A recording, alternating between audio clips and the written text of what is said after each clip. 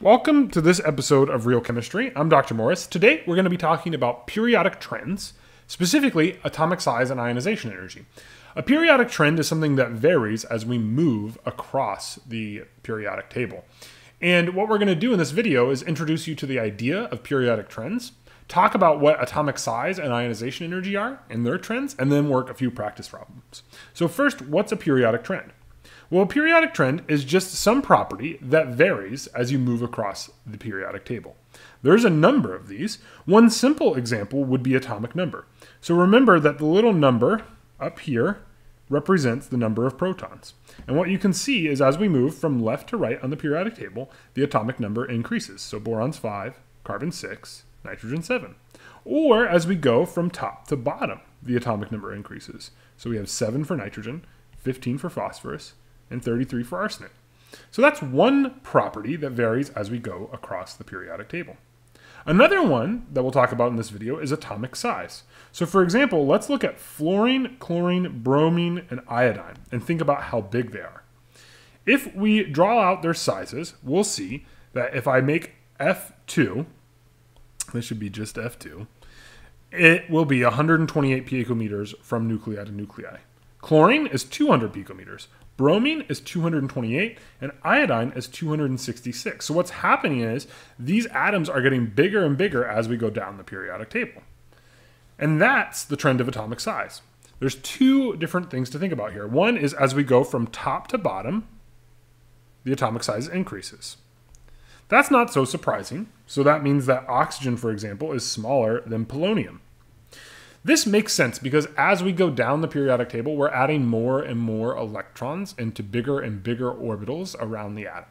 So that one's pretty easy to understand. Atomic size also turns out to increase as we go from right to left. So that means, for example, that fluorine is smaller than boron. So fluorine's smaller than boron. That one's a little harder to explain. The reason this turns out to be is that we're adding more we're adding more protons to the nuclei, and that makes the charge of our nucleus bigger and bigger. At the same time, our electrons aren't getting any farther away, because as we move left to right on a given row, we're just adding more electrons into the same orbital. And so those get sucked closer and closer. So if you don't understand the explanation, that's okay, but make sure you know that atomic size increases as we go down the periodic table and as we go right to left. Let's talk about one other property and its trend before we work some problems. Ionization energy is another important property, and what it tells us about is how hard it is to remove an electron. So it's very specifically the amount of energy needed to remove an electron. So if I imagine a neutral atom here, which has a blue nucleus and 6 electrons, how much energy does it take it to get to this positively charged atom where one of my electrons is shooting off? So right, that would make this whole thing positively charged. So I've removed an electron. I've ionized it. An ion is something with a charge, and I've just made it an ion. So I've ionized it. I've removed that electron. How hard is that? Well, it turns out that we can predict how hard that's going to be, at least relatively speaking, by its position on the periodic table. For ionization energy, we can see that it gets harder to remove an electron as we go up. It also gets harder to remove an electron as we go to the right. Why is that? Well, let's say we look at hydrogen and we compare it to lithium. Hydrogen has 1 electron, and it's pretty close to its nucleus because hydrogen is small. And because hydrogen's so small, if I try to pull off that electron, it takes more energy than it does for lithium. Because lithium's electron that I would remove is actually farther away from the nucleus. So that means the energy needed to remove an electron increases as I go up. Ionization energy also increases as I go to the right for the same exact reason that the atomic size varied left to right. As the atoms get smaller as I go left to right, that makes their electrons closer to their positively charged nucleus and hence harder to remove. So remember that for ionization energy, it gets harder to remove an electron as I go up the periodic table or as I go to the right on the periodic table.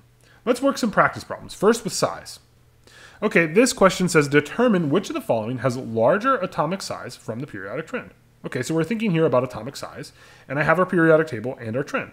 First, we're going to compare hydrogen, which is right here, to helium. Well, our atomic size trend tells us that our atom gets bigger as we go to the left on the periodic table. Hydrogen is more to the left, so that makes hydrogen bigger. If we compare chlorine and fluorine, chlorine is below fluorine. It has more electrons, it's bigger, because remember our atomic size trend tells us it increases as we go down. So we get chlorine that's bigger. Okay, the next comparison is going to be aluminum and silicon. So once again, let's locate them on the periodic table. Here's aluminum and silicon. Aluminum is to the left of silicon. And remember, as we go to the left, things get bigger. So we know aluminum's bigger. Oxygen or sulfur.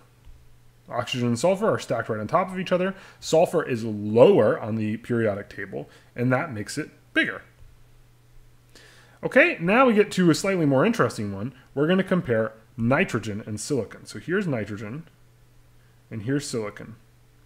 Well, silicon is to the left of nitrogen, so that suggests it's bigger. Silicon is also below nitrogen, so that suggests it's bigger. So that one's pretty straightforward. Silicon is bigger. And now for the most interesting one of all, carbon compared to phosphorus. Carbon is right here, and phosphorus is right here. And this one is trickier, because as we go to the left, we would suggest from our trend that carbon would be bigger than phosphorus. However, as we go down, our trend would suggest that phosphorus was bigger. So here we have competing suggestions for which one's bigger from our two trends. And that means it's totally okay to just say that you can't tell. That is the totally acceptable answer for our periodic trends.